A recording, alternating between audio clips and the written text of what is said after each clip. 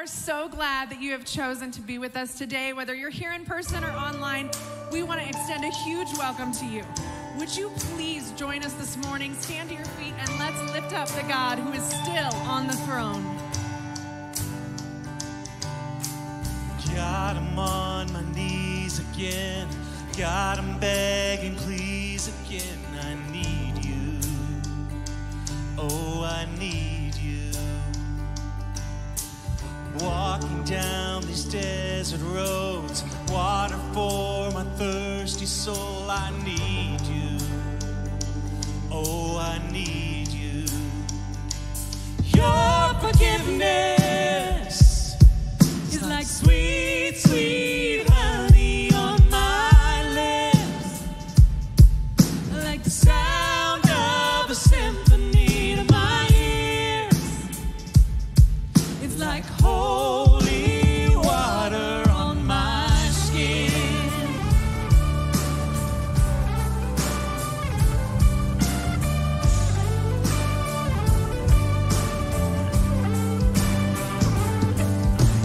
Dead man walking, slave to sin. I want to know about being born again. I need you. Oh God, I need you. So take me to the riverside, take me under, baptize. I need you. Oh God, I need you. Oh, your forgiveness is like sweet, sweet honey on my lips. It's like the sound of a symphony in my ears. It's like holy water on my skin. On my skin.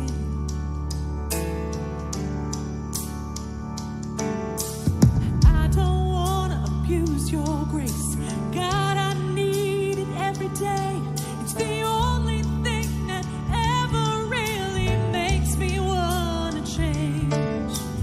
I don't want to abuse your grace. God, I need it every day. It's the only thing that ever really makes me want to change. I don't want to abuse your grace. God, I need it every day. It's the only thing that ever really makes me want to change. I don't want to abuse your grace. God, I need it every day. It's the only thing that ever really makes me want to change. Your forgiveness.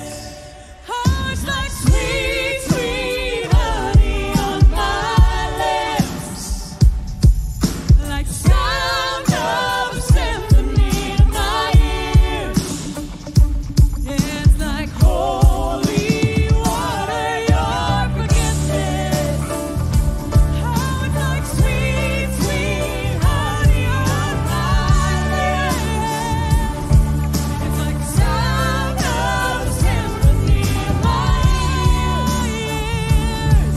It's like holy water on my skin. Oh yeah, it's like holy water on my skin. Oh, it's like holy water.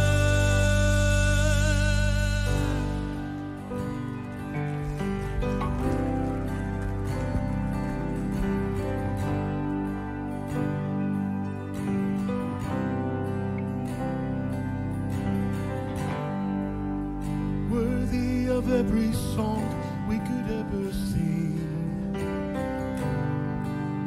worthy of all the praise we could ever bring, worthy of every breath we could ever breathe. We live for you.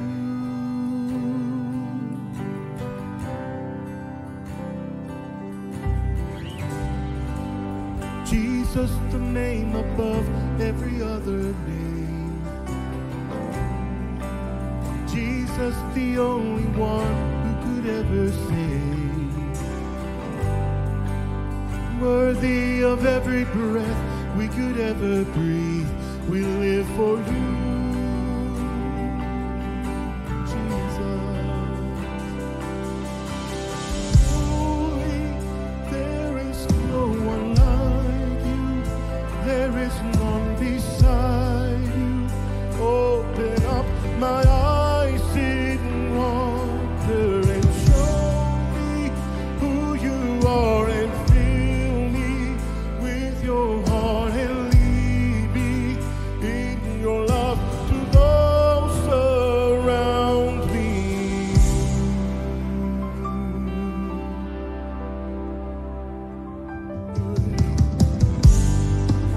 Worthy of every song we could ever sing,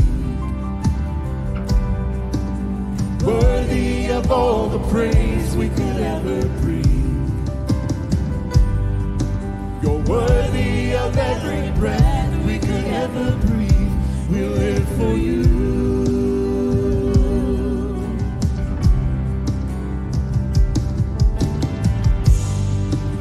Jesus, the name above every other name. Jesus, the only one who could ever save. You're worthy of every breath we could ever breathe, we live for you. Oh, we'll live for you. Holy, there is no one like you, there is none beside you. Open up my eyes in wonder and show me who you are, and fill me with your heart and lead me in your love to those around me. Holy, there is no one like you, there is none beside you.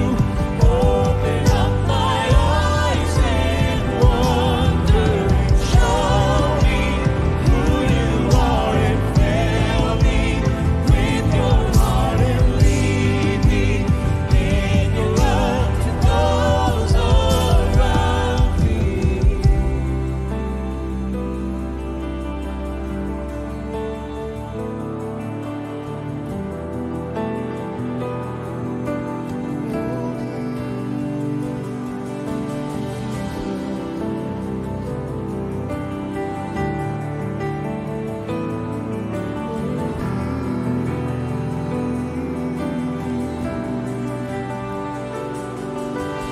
I will build my life upon your love. It is a firm foundation.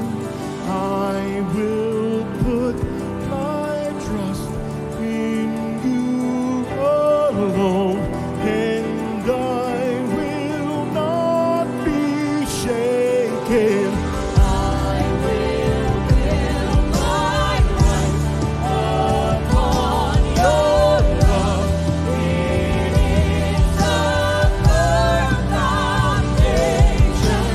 I will put my trust in you alone, and I will not be shaken. Holy, there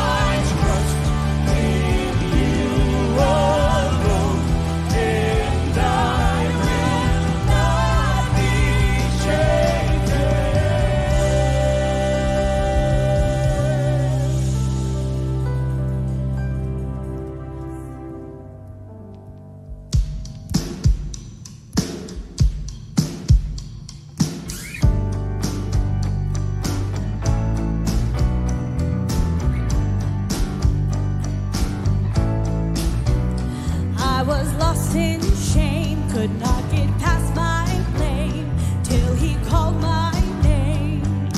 I'm so glad he changed me. Darkness held me down, but Jesus pulled me out. I'm no longer bound.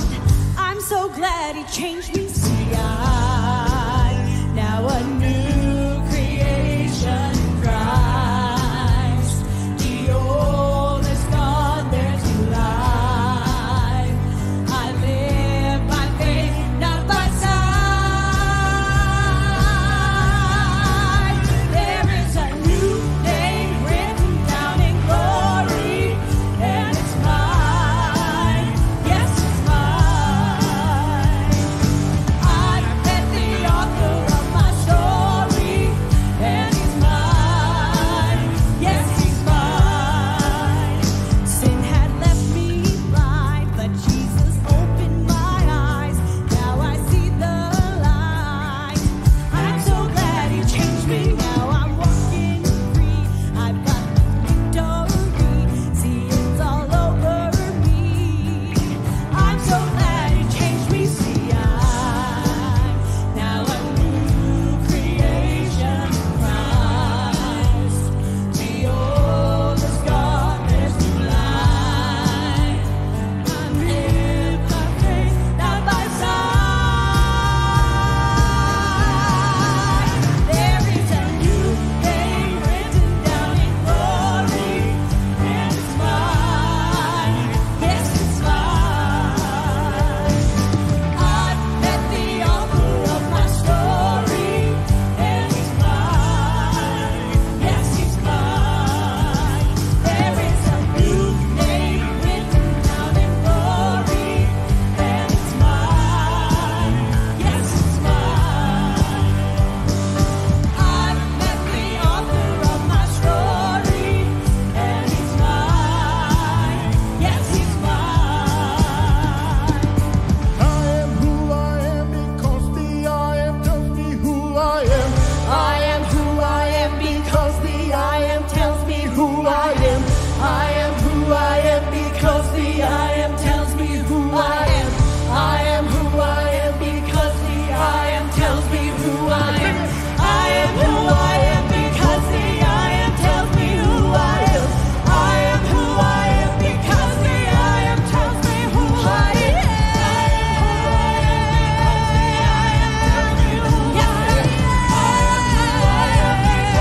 I am tells me who I am.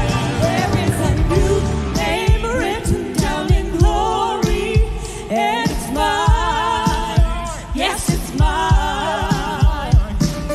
I've met the author of my story, and he's mine. Yes, he's mine. There is a new name written down in glory, and it's mine. Oh, it's mine. Yes, it's mine. The author of my story, and he's mine. Yes, he's mine. And he's mine. Yes, he's mine. And he's mine. Yes, he's mine.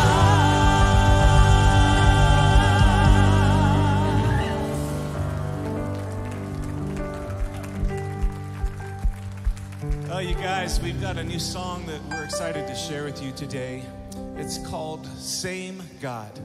And our hope is that perhaps today someone here needs to hear it.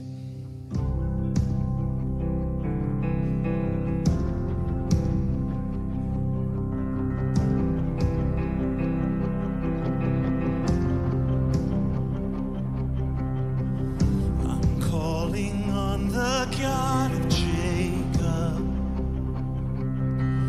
whose love endures through generations. I know that you will keep your covenant. I'm calling on the God of Moses, the one who opened up the ocean. I need you now to do the same thing for me.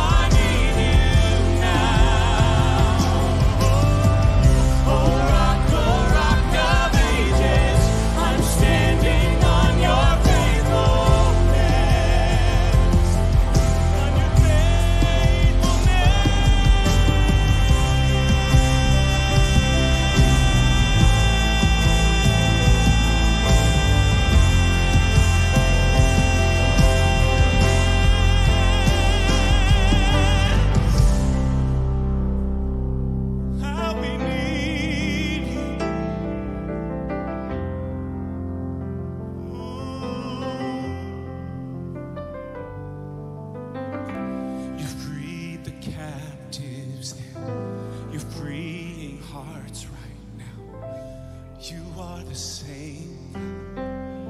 You are the same God. You touch the lepers then. You feel your touch right now.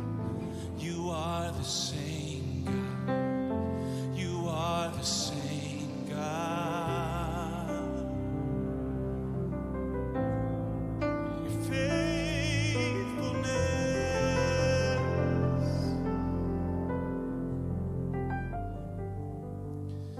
I'm calling on the Holy Spirit. Almighty river, come fill me again. Come and fill me again. Come and fill me again.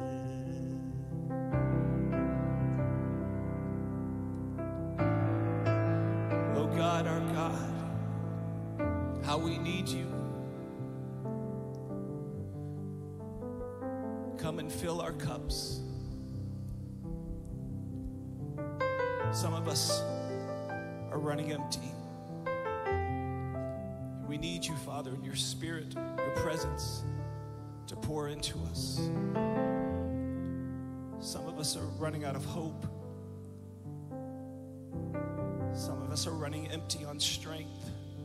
And only you and the hope you bring, the stamina and the endurance that only you can provide, is what we need. So as your people, as your children, Father, Lord,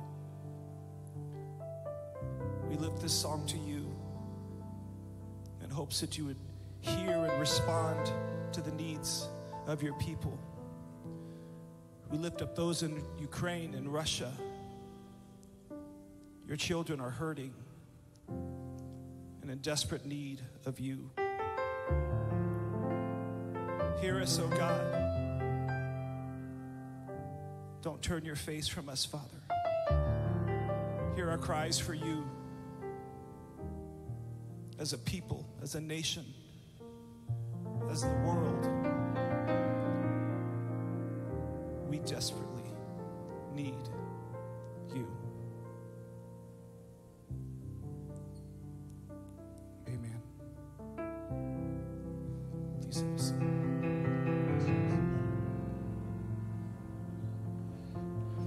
It's been a difficult week for me personally, just watching the events unfold on the TV screen around the world in the Ukraine. And just that sense of powerlessness, like, what can I do? And the scripture invites us to turn our powerlessness into prayer.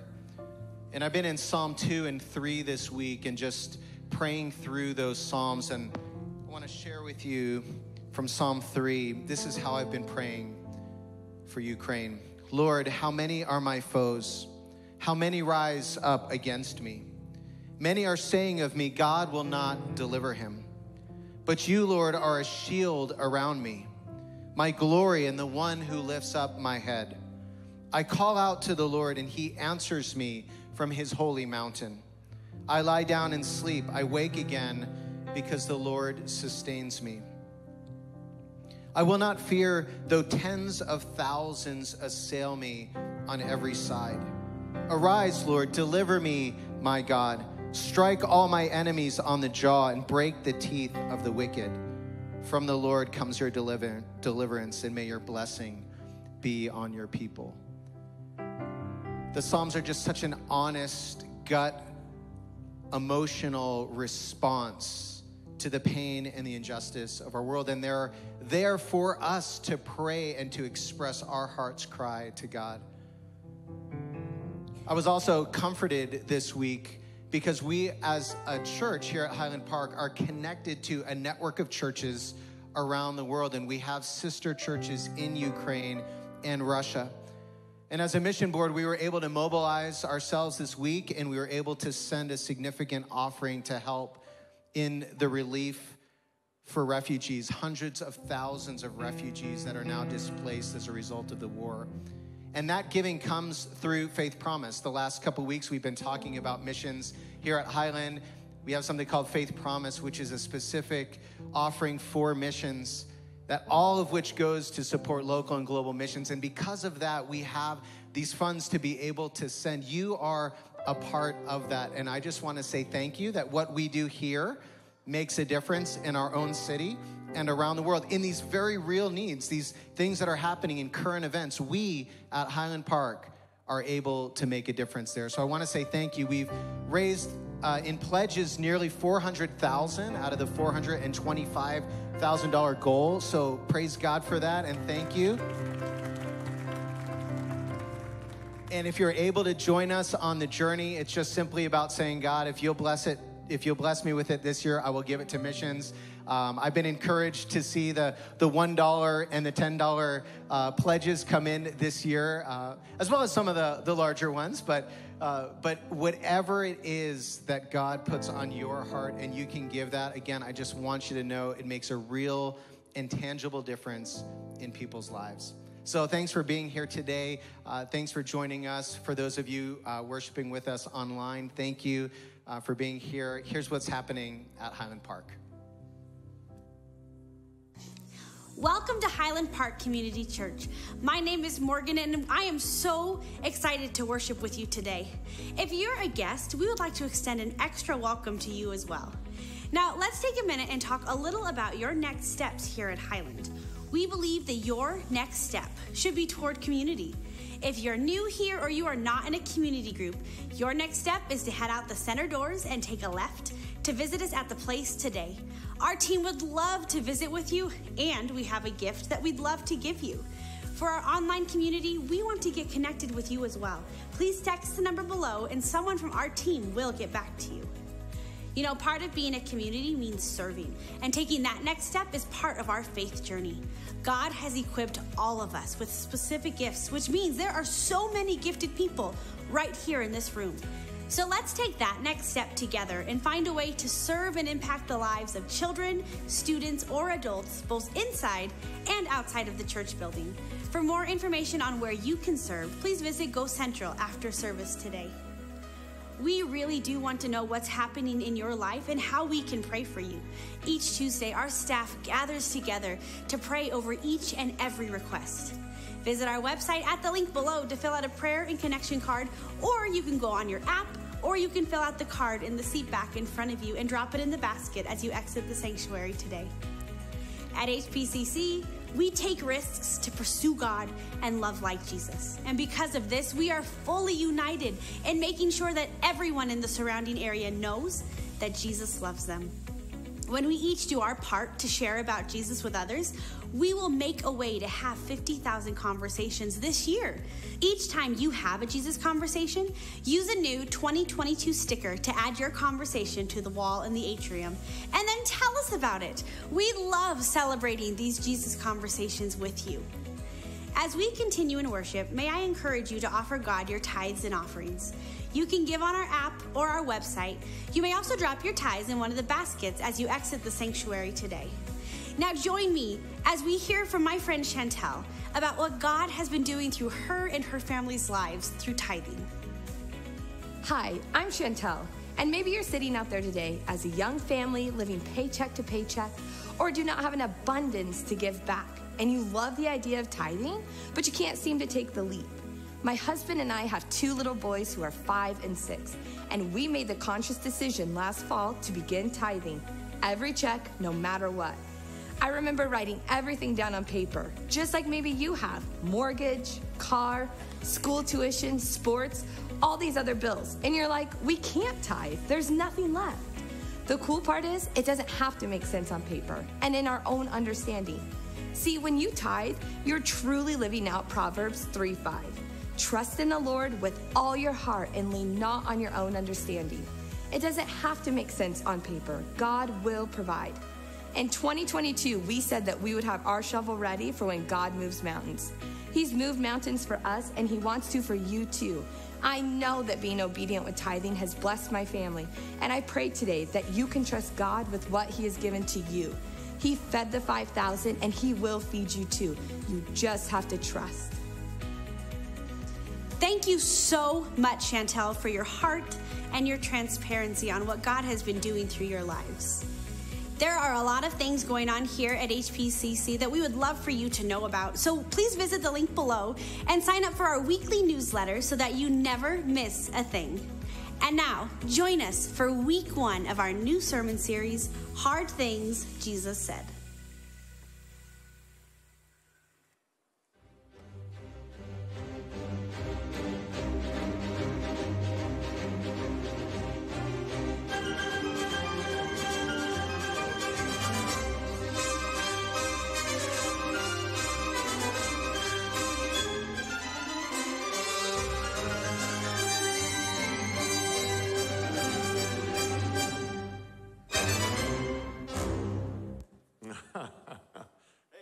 Everybody.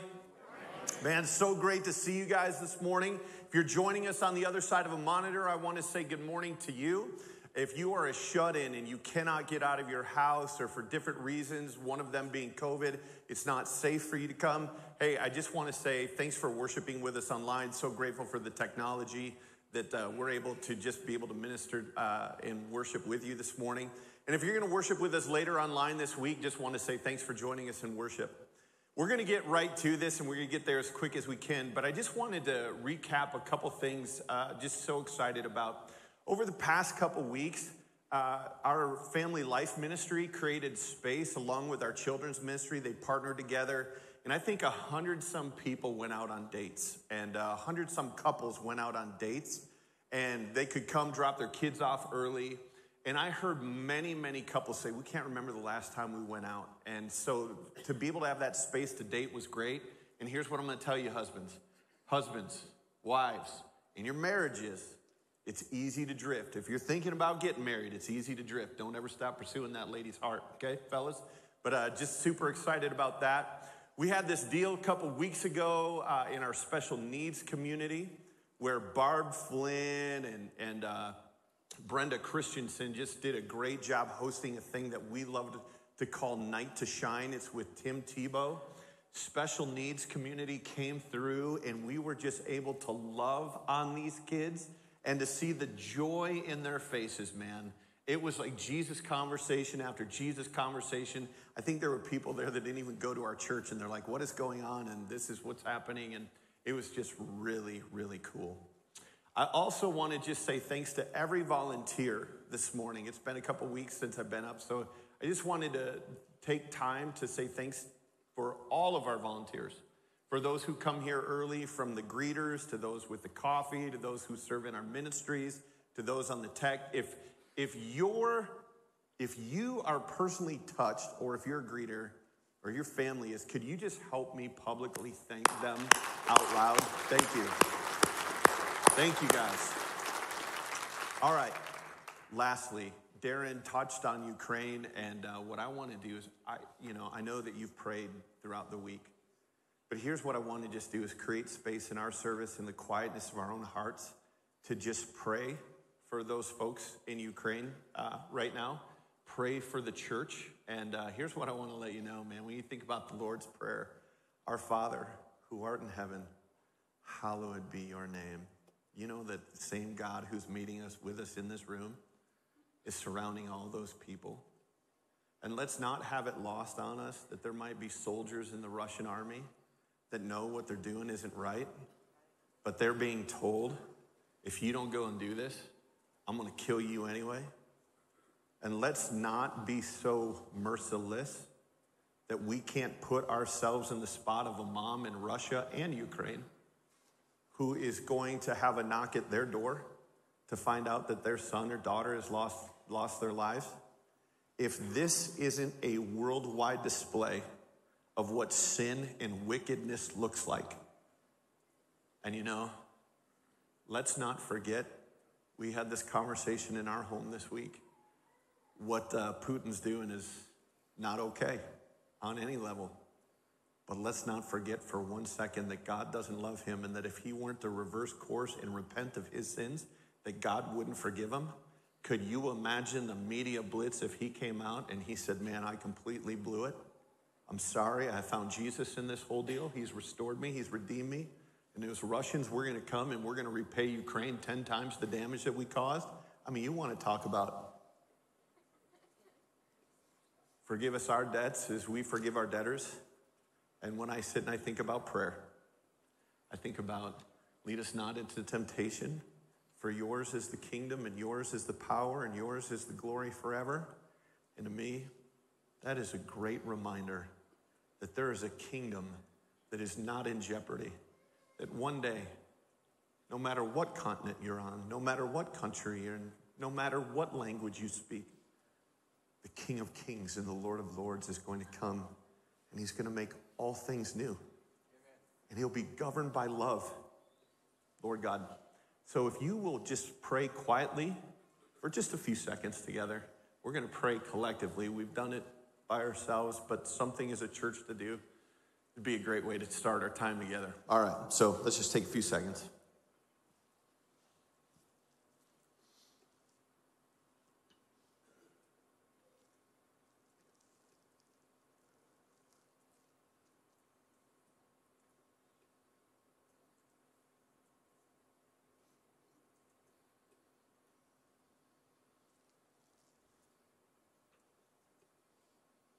I'm grateful that we can pray, and when we pray, God moves. But if all we did, church, was pray, I think we'd probably miss the mark a little bit. So, hey, if there's a little bit of excess, there's ways to support what's going on in our city and around the world and encourage you beyond your tithe to just partner with God in what he wants to do. Those prayers are a great place to start, but let the Spirit of God move inside of your life where you actually put some muscle into that prayer and serve. Okay, so we're starting with the hard things that Jesus said today. Nobody likes hearing hard things, and we've all been on the receiving end of hard things. Man, I think about you high schoolers. If you haven't heard it, one day you will. Or maybe you're going to be the one that says it. Hey, it's not you, it's me. Yeah, that's not a fun one, man. It's not a fun thing. It's a hard thing.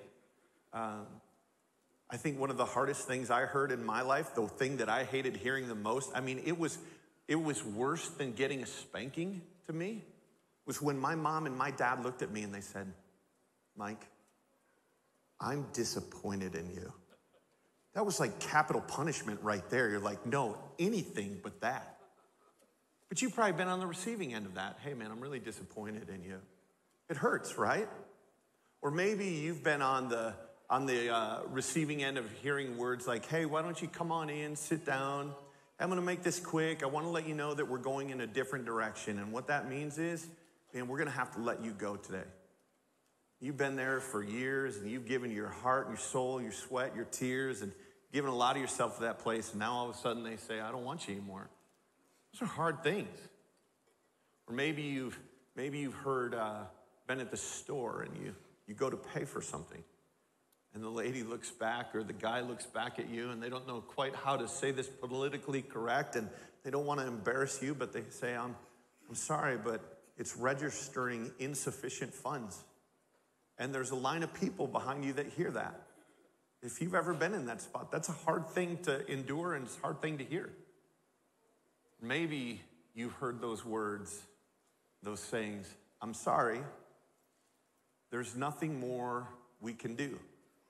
Those are hard sayings that for the average person, we've heard many of those, if not at one time or another, all of those things. And words like has this power to be defining moments in our lives that when we say phrases like that, it takes us back to that place. And not only back to that place, but the emotions come up with that. Like we can remember, and the feelings aren't great. I have really good news for you this morning. This series, The Hard Sayings of Jesus, is not going to be anything like that. Jesus did not say hard things to hurt us or wound us. Jesus said hard things for our benefit. There are hard things that Jesus had to communicate. There was hard truths because Jesus didn't want us to miss out on his kingdom. He didn't want us to miss out on the kingdom of God. And when Jesus said hard truths, when he had hard things to say, it was always couched in love. Now, don't mistake that for him being like nice. Sometimes love doesn't feel good. And he said the truth in order that we might understand the heart of God, and that his words would actually produce a heart of God inside of us, the righteousness of God inside of us. I'm sure that there's those here who today who have often said or thought to yourself, I'm not good enough. And I'm sure that there's those in here today who have wondered, is Jesus enough?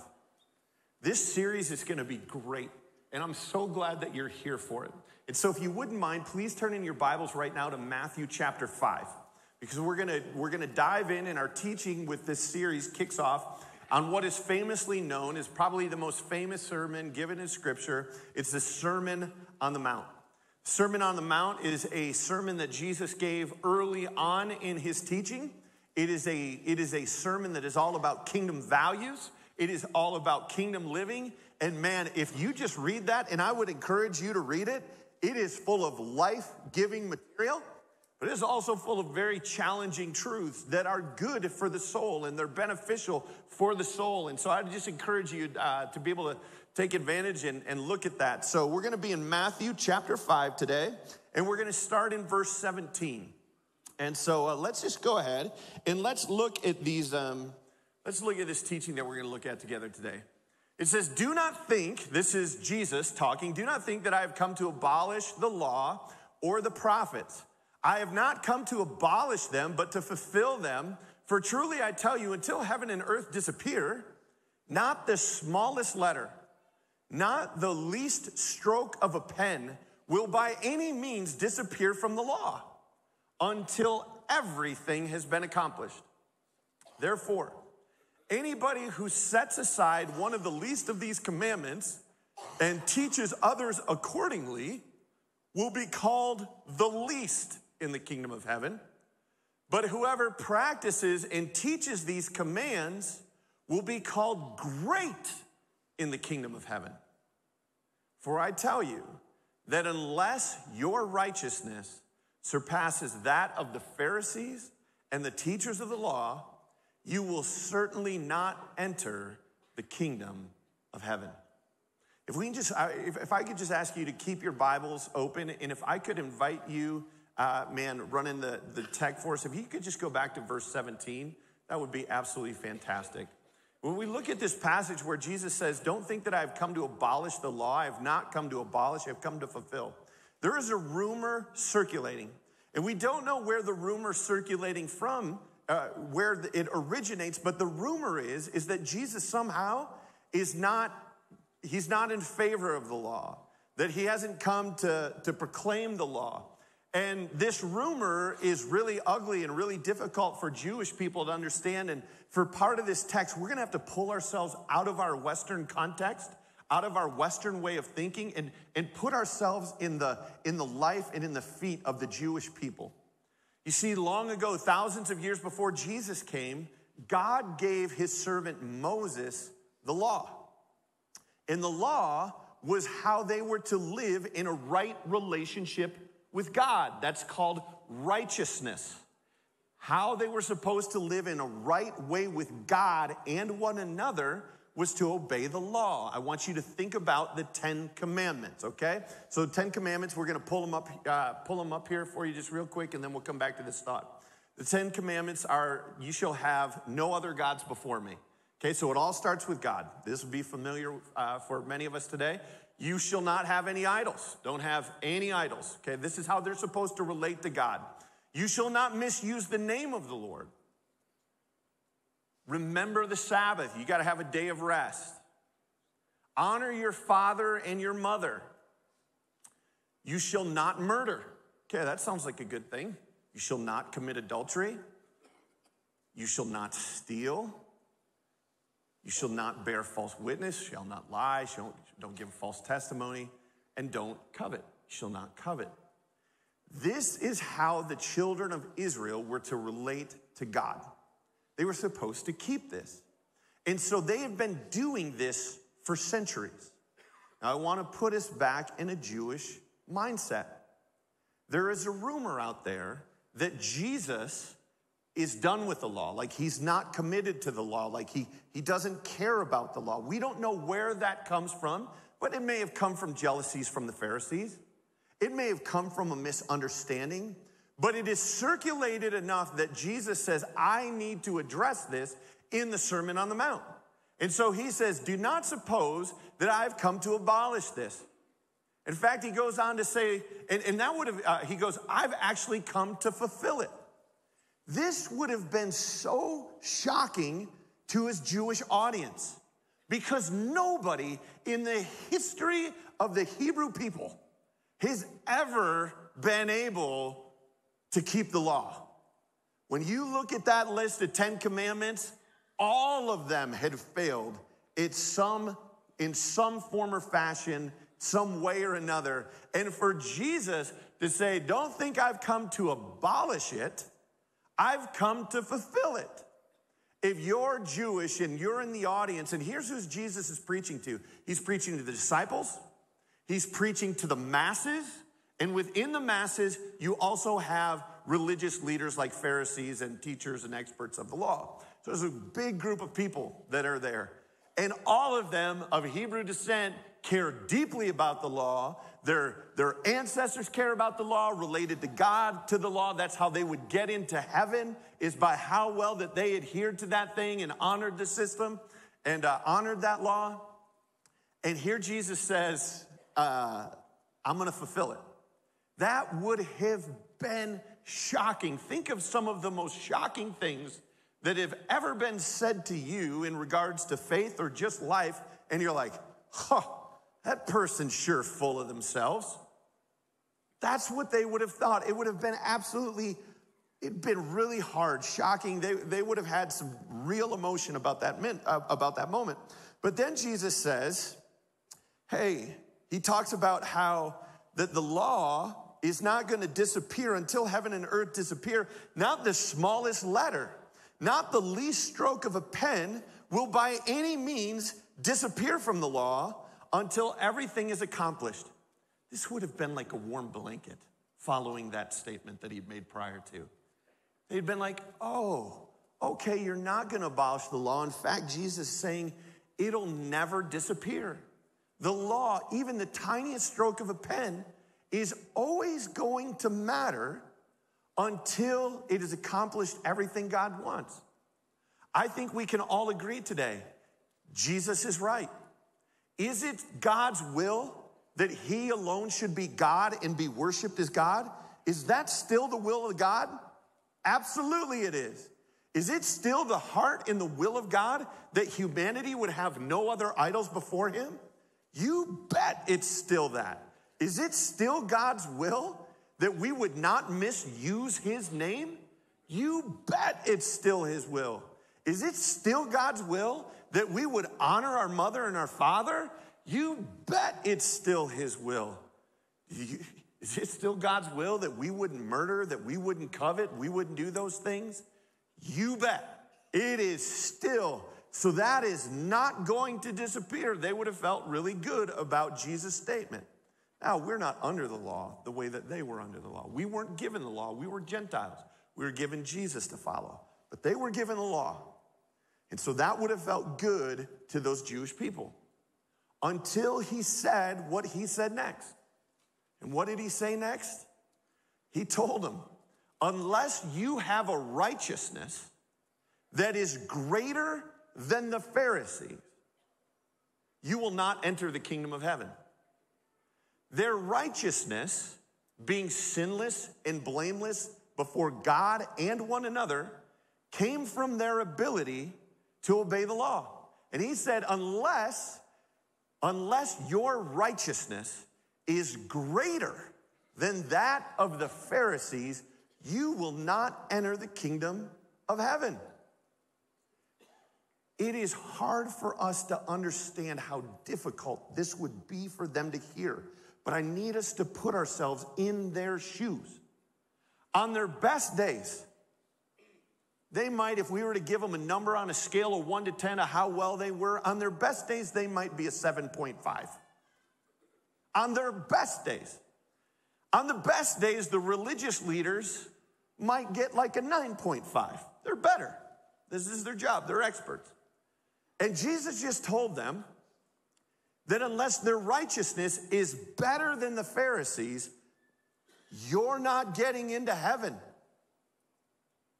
What do these people want more than anything? They want to get into heaven.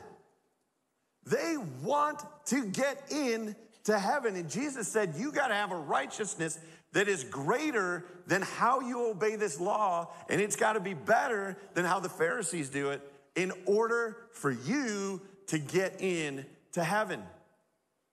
These people deeply want to honor God. These people deeply want to get into heaven. They have been set apart. And I want to be fair to this teaching, and I want to be fair to those in attendance this day. Or not only here, but that were in the attendance of Jesus teaching that day. Yes, there was a large crowd of people. But that crowd of people isn't so different from either this gathering or even our culture. In this gathering, like that gathering, culture, like this culture, not everybody wanted to obey God. There was some people who were just like, I don't care. There were other people that were like, well, I kind of care today a little bit. And there was like some people that like, yeah, you know, I really want to honor God. And there was people everywhere in between. And Jesus is trying to lead them to life. Jesus is not trying to hurt them. He's not trying to wound them. He's trying to produce the righteousness of God in their lives. That's what he's trying to do. He's wanting to bring about kingdom living. He says, unless you have a righteousness that is greater than that of the Pharisees, you are not going to get into the kingdom of heaven. This would have been one of the most difficult things that they'd ever heard, hardest things that they'd ever heard. Kind of like there's nothing else we can do. That's how they would have felt. They would have thought for a few minutes, there'd been anger in there, there'd been enragement in there, there'd be just disappointment in there, there'd just be despair in that whole deal. It's a very hard teaching of Jesus because they know that they're not good enough. And now that Jesus has their attention, he wants to talk to them about what is righteousness that is greater than the Pharisees look like. Because there's people in that audience that day that were pretty good at obeying the law. And he goes on to say, and you can follow along, you can look in your Bible, Matthew chapter 5. He continues in his Sermon on the Mount, but he's going to talk about righteousness. He's going to talk about the righteousness that is greater of what he's talking about, or righteousness that is greater than. But first, he could say some really hard things. If you were to look at Matthew chapter 5, verse 21, you get things like Jesus says, well, have you heard it said long ago that you won't murder? And there's a group of people in the audience been like, man, I've never murdered anybody. I must be doing pretty good. And then he goes, but I tell you, that if you've ever had anger in your heart, you have towards a brother or sister, you've committed murder. You ever hear the air go out of a balloon? Huh. Everybody in the crowd's guilty. And then Jesus says, hey, you've heard it said, don't commit adultery. Nailed it. Haven't done that one. Okay, but I tell you, if you've even looked at a woman lustfully, with lustful eyes, you've committed adultery in your heart. Huh. Air goes out of the room. They're all guilty because they're like, I followed the letter of the law. I haven't murdered. I haven't committed adultery. And Jesus is saying, it's not good enough. What he's trying to tell the people, he's not trying, this is what he's telling the people. He's telling people that your righteousness is not what saves you. It is never going to be good enough because you need something greater than your actions to save you. You need something stronger than your best efforts to save you. You need something better than just your stuff and what's inside of you to save you in Jesus is turning righteousness inside out. He's saying that our righteousness doesn't come from how well we behave or how nice we are, or how good they are, or how well they've been doing. He said true righteousness, sinless, blameless with God, has to come from the inside. And when he shares the letter of the law, like I told you, don't murder, but if you've had this in your heart, you're guilty. They are looking on the inside, like we should all do, and be like, oh, I don't have the stuff, Jesus. I don't have anything good in me because I've had those thoughts. I've had that wickedness in my heart. When they reflect inward, they're like, there's no righteousness in me. And Jesus wants them to see that there is a greater righteousness available to them than that of their own doing or their own ability to adhere to the law. It's an incredibly hard thing to say to them, but again, Jesus isn't trying to hurt them. He's trying to love them. And he doesn't want them to miss out on the kingdom of God. And so what a courageous thing to do, to take a group of people and upend what they're thinking and believing so that they wouldn't miss out on the kingdom of God. And what a perfect message that Jesus gave some 2,000 years ago that is every bit as relevant today as it is back then. Because if you look in our own lives, if you look at our culture, if you look around the world, most people think they're doing good. At the risk of getting just a little political for a minute, how is Putin proposed to his people why he's doing this military strike? Because he's painted himself as good and the Ukrainian people is bad. It just proves my point that as a culture, as a people, we tend to think that we're good. And what Jesus would say to each and every one of us, you need a righteousness better than your good deeds if you're going to enter the kingdom of heaven. Jesus is still having a very hard saying. Could you imagine going up to somebody? He's having a hard conversation with us. Could you imagine going up to somebody that is a nice person we could probably all agree with? By all standards, they're nice, and saying, hey man, for all your nice deeds, it's not good enough to get you in. Well, who are you to tell me? I'm not, Jesus is. And he knows there's got to be a righteousness greater than our actions. Because Jesus knew that the law didn't have the power to save. And Jesus knew that for all of the good deeds that they did, for as well as they could follow the law, Jesus knew it was never enough to cleanse them on the inside from their iniquities and their sins. And the message for us is just as true today. For all of your good deeds, in fact, I think God calls them filthy rags, apart from him. For all of the niceness you possess, for all of the things that you do that are kind and great and awesome. You could talk about, man, you could support what's going on. You could financially support missions. You could help down at the rescue mission. You could make sure, you could say, I'm going to make sure I am at church more often than not. You could even say, I'm going to read my Bible every day. I'm going to memorize God's word every day. But all those deeds that you're doing can't cleanse the sin that exists within inside of us. And the kindest thing we can do is tell people that. Because that's the conversation Jesus is having with us. That your best efforts, my best efforts, will never be enough to cleanse the unrighteousness that lives within.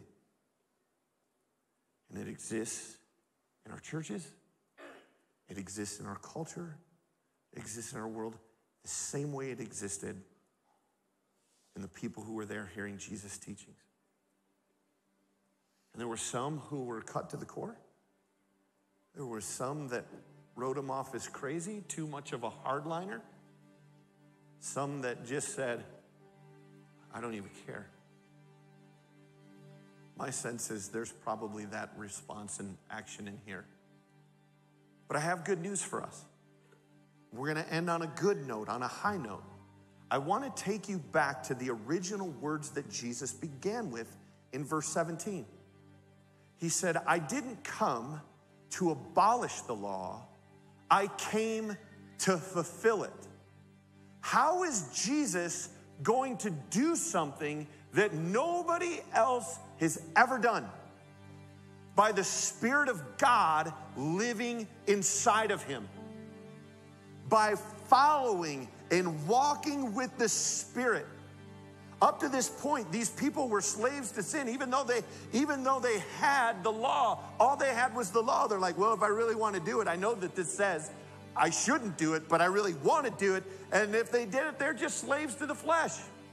But Jesus was ushering a brand new deal that said a righteousness that comes from within, that comes through the shedding of my blood, cleanses us from all unrighteousness.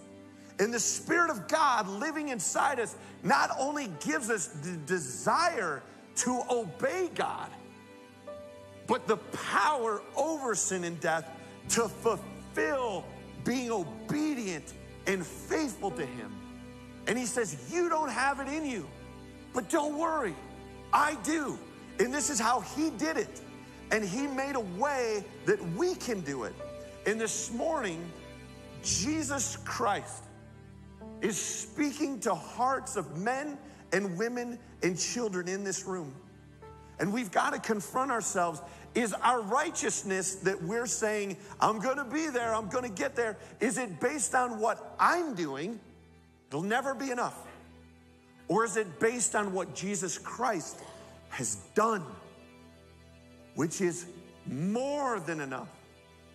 If you've ever wondered, I'm not enough, you're right, your best efforts aren't. But God loves you so much that he gave his son Jesus to die on the cross for our sins, whose blood became the atonement, and whose Spirit made his indwelling. The hard saying of Jesus for us is that we'll never be good enough.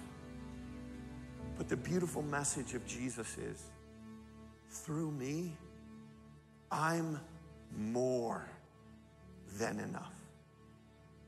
I would just ask you this morning as we get ready to wrap up, where's your righteousness come from? Are you pinning hopes of eternity on? For those who may say, I don't even really care. I get it. Sin's fun. Your flesh wants it. But I'll tell you, there will come a day when your heart stops beating and the breath in your lungs the way it is today won't be there. And you'll be standing before a holy God who deeply loves you.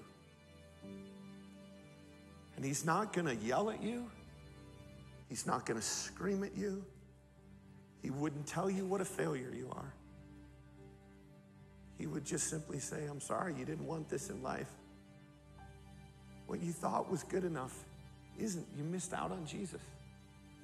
You don't want to stand before a loving God in that moment without him. For those of us here today who would be like those in the crowd, Jesus, you can have me on Sunday.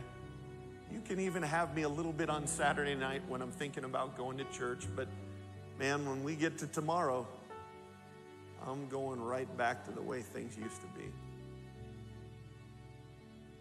There's a level of righteousness that the Spirit of God needs to cultivate and grow in you.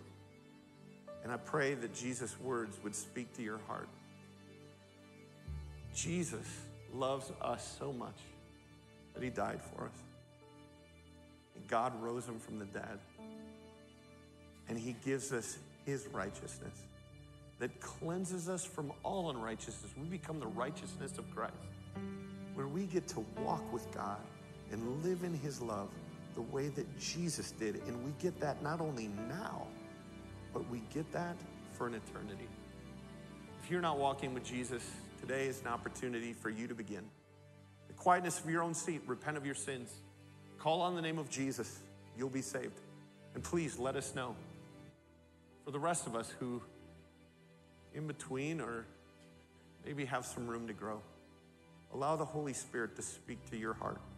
Heavenly Father, thanks so much for today. Thanks for a chance to worship you and to dive into your text. And thanks for saying the hard thing to us so that we wouldn't miss out on kingdom living. In Jesus' name, amen. Hey, if you need to be prayed for, want to be prayed for, Darren and I will be up here. Greg will come down here. Really, you want Greg to pray for you, man. He's such a kind guy. He's even a good hugger. But, man, we'd love to pray with you, for you. If you're a guest, please head out these doors and go to the place. Man, we're so glad you're here. Thanks, guys.